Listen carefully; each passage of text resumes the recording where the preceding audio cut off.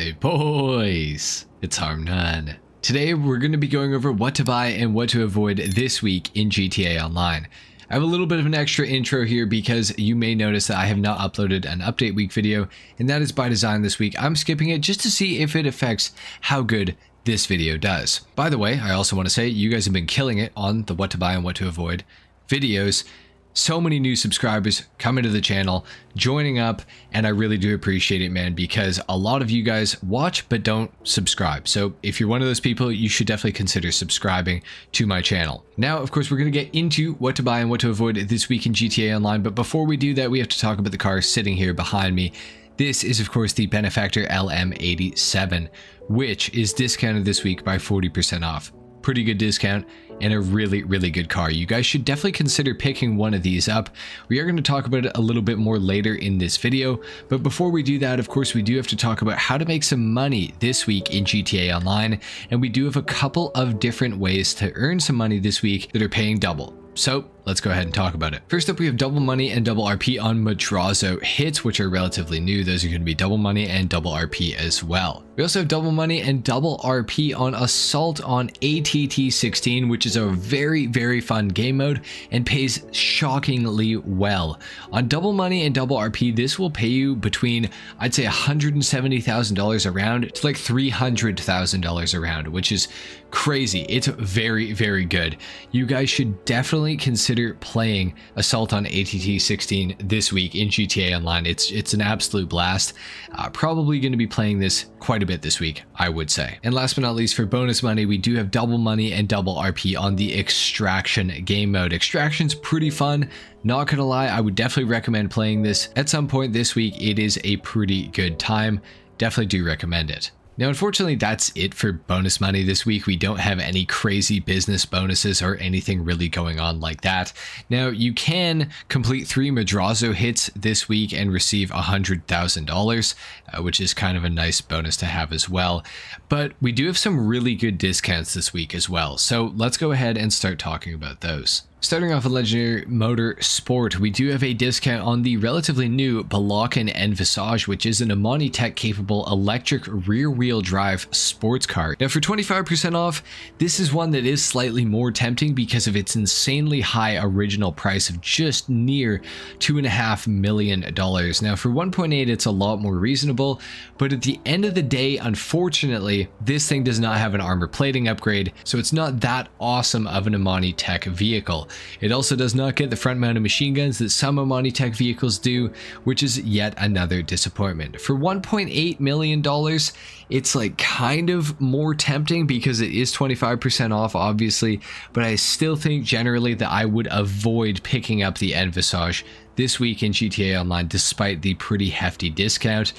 It is kind of tempting, but I would say for most people, you will probably be disappointed with this car. Now, scrolling a little further down on Legendary, we will find the Benefactor LM87 for $1,749,000. Now, this is one of the fastest supercars in GTA Online when it comes to racing, so for that reason, I would say it is worth purchasing. It's also kind of unique in the fact that it is a one-seater vehicle, but the best part of all is if you play on the PC platform, this thing has a speed glitch, which is pretty crazy. It can get going super fast using the speed glitch, and all you have to do is literally drive it, and the more FPS you have, the better. So the LM87 is a very quick way to get around on the PC platform. For $1,749,000 though, based purely on the performance of it, I would say it is a car that is worthy of picking up. The downforce is crazy, the handling's really good, the acceleration's quite good, the top speed is decent, especially obviously if you have the speed glitch on your platform. But overall, the LM87 is an awesome vehicle and it does have some pretty good customization. It is one that I would recommend this week if you're into racing or if you're on PC. Now, if you're not into either of those things, you could probably avoid buying it this week, honestly, but I still think it is a really good car, and for that reason, I would recommend it to those people at least. A little further down on Legendary, we also have the Grotti Furia available this week, and it is discounted pretty significantly. It is 40% off, similar to the Benefactor LM87 as well. Now, if you have the trade prices going for just under $1,250,000, and if you don't have the trade price, it's going for just under $1,650,000. Now, for either of these prices, it is a pretty decent supercar. It's all-wheel drive. It has some really nice customization, and I think it looks fantastic. However, based on today's kind of performance standards, it's not the greatest car of all time, but it is better than some other cars that you may consider in some ways. For example, the Pagani Ignis, the regular one, has a very similar performance stature to this thing, but the Furia is actually faster in a straight line, oddly enough. The Furia is a really cool car. It's got some really unique features. Now, if you have the trade press, I would say it is worth purchasing for sure. But if you don't have the trade press, I'd say I'm kind of on the fence about it, because it is a cool car and it's really nice to customize, really nice to drive, everything like that. But it's not something like the LM87, which for another 100 grand will win you supercar races. This thing is just going to be fun to drive around in free mode. And if that sounds like it's for you, then I would definitely say the Furia is probably better than the LM87. If you just want a car to customize and drive around in free mode, I think this thing's actually superior. You're just going to get around a little bit slower. So do keep that in mind. The Furia is one that I can't really recommend, but I can't not recommend it either. So make your choices. And of course, last but not least, on Legendary Motorsport, we also have the Gallivanter Baller STD. Coming in at $1,200,500, down from $1.7 million. Now, the Baller STD is a pretty awesome car. It is Imani Tech capable, similar to the Balakan Envisage that we talked about earlier, and like it does not have armor plating. However, it does have bullet-resistant windows, which is a pretty interesting feature and kind of a surprising one as well. However, it does not have the front-mounted machine guns, which is something to keep in mind. Now, contrary to the Balakan Envisage, this thing is actually a pretty good vehicle, especially within its category. The Envisage is not a very fast sports car. However, the Baller STD is one of the very fastest SUVs in GTA Online. So if you do SUV races, this is one that you may want to consider picking up. Plus, it does have the missile lock-on jammer and Imani Tech and things like that as well as the bulletproof windows, which is a pretty good feature. And for just over $1,200,000, I don't really think you can go wrong with it. Plus, the customization is pretty awesome, and as far as Gallivanter Ballers go, this is by far the best one that we have in the entire game, handling-wise and just general performance-wise. It's absolutely awesome to drive, it looks really good, the customization's awesome, and it's definitely one that I would recommend to pick up this week for sure. Over on Warstock Cash and Carry, we have a couple discounts. One of them is going to be on the Kurtz 31 patrol boat. Please, for the love of God, do not make the mistake of buying this vehicle. Now, it is discounted and it is 40% off, but it is by no means worth purchasing. It's a very cool looking, but you are never going to use a boat in GTA Online. Like 99.8% of the time, this will be completely irrelevant to you. Plus, there's also other boats that are armed that are much better than the Kurtz. I really like this thing because I think it's such a unique vehicle for GTA Online. But at the end of the day, this thing is pure trash. And of course, it is a Pegasus vehicle, as I'm sure you were expecting, but it does note that as well right here. So please do not buy the Kurtz 31. Now, if you were going to buy it at some point anyway, or if you've been looking at it and you really want it and you've bought everything else there is to buy in GTA Online, and you have all the businesses and everything like that, then you might have a little bit of a different story, because if you're buying it as like a novelty item and you know it's not that awesome and you're not going to use it very much, it might be worth purchasing to you, but for the vast majority of players, you should not buy the Kurtz 31 patrol boat. It is going to be useless to almost all of you, so please keep that in mind. Now we have two more discounts on Legendary. One is on the HVY Barrage, or the Heavy Barrage, as some people like to tell me in the comment section all the time it's pronounced. And we also have the P45 Nakota. Now we're going to talk about the Barrage first. The Barrage is just a worse Night Shark and Insurgent Pickup Custom, basically. It can take 4 RPGs, and it can take about 8 homing missiles.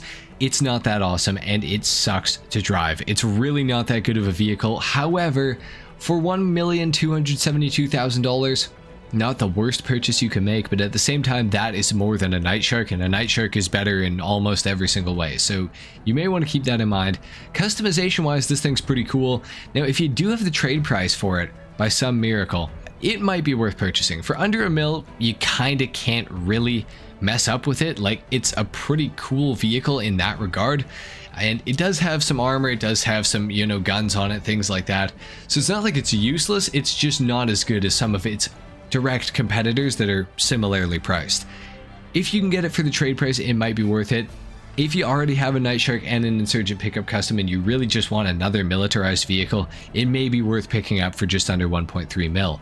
But for the majority of you, I would definitely say the Night Shark is going to do better, and so is the Insurgent pickup custom. So for those reasons, I would say for most people, avoid buying the Barrage. On to the P45 Nakata. Now, I do have a customization out on my channel of this vehicle if you guys are interested to know a little bit more about it. But from what I do remember, it's pretty disappointing. It's not that awesome of a vehicle. Now, it is armable, which is cool.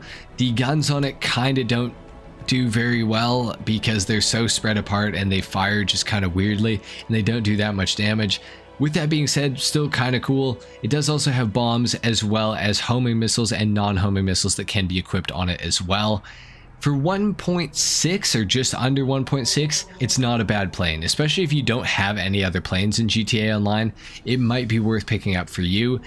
But if you've already got like a Hydra or something like that, or a Rogue, for example, either of those planes are going to do better than the Nakata is, unfortunately. Also, you're going to need to own a hangar in order to purchase it in the first place. So if you don't own a hangar, don't even bother. But if you do own a hangar and you might, you don't have any other planes in the game, getting this one on discount isn't necessarily a bad idea. But at the same time, you can also buy a Rogue for right around this same price, and that will just kind of do better. It is a really cool plane. The livery options are really sick on it. It flies kind of decently, but at the end of the day, it's just not really worth the money, I don't think, for the majority of people. Like I said, if you're a new player and you don't have a plane in GTA yet, this might be a good one to purchase, but at the same time, I would maybe just wait for other things to go on discount or just buy a Rogue. If you're looking for it to complete your collection of planes, then yeah, by all means, definitely get it while it's on sale. You might as well. But just for either of these prices, I don't know, the trade price is one thing. For under 1.2, it's not bad, but for just under 1.6, I feel like it's on the verge. It's hard for me to say no to it, but it's also hard for me to recommend it. So it really depends on your situation. If you already have a ton of planes, don't buy it. If you don't have any planes and you're looking for a somewhat decent one and you have a hangar, you may want to consider it even at the 1.6 price range. And with that being said, guys, that's it for the vehicles I can show you on the websites. Now it's time to go to the casino as well as the LS car meet and all the dealerships and talk about the vehicles that are available this week in GTA Online that are removed and some of them that are not. So let's go. All right, guys, within the LS car meet, we have the Pfister Neon available to be won this week. This is definitely a car that I would go for. It's based off of the Porsche Taycan in real life. Pretty cool. I would say you got to come to the casino and try to win this thing every day. It goes for 1.5 mil regularly. So if you can get it for free, that's obviously a huge win. Within the LS car meet, we have the Obey 8F Drafter available to be won this week. And in order to win it, you're going to have to place top 3 for 4 days in a row. Not a terrible challenge for this vehicle. It is a pretty cool one.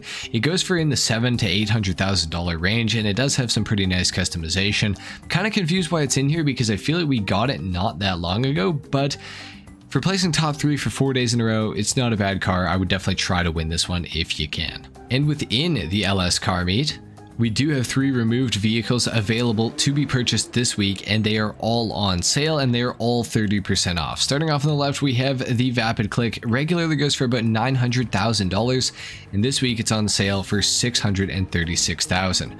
For that price, it's pretty cool. It used to be the fastest muscle car in the entire game for a long time, but nowadays it's been overshadowed by things like the Bravado Buffalo STX, as well as even things like the Declasse Vigoro ZX, especially with HSW, and the Dominator GT, things like that. Still kind of a cool car, has some decent enough customization, kind of interesting, but for $636K, I can't necessarily super recommend it, but it is removed, so keep that in mind for sure. In the middle, we have the Ubermacht Revolter, which is another removed vehicle, and it is 30% off, meaning that it's going for $1,127,000 this week. And for that price, I just don't think I can recommend it. It has absolutely no customization, except for the fact that you can put front-mounted machine guns on it.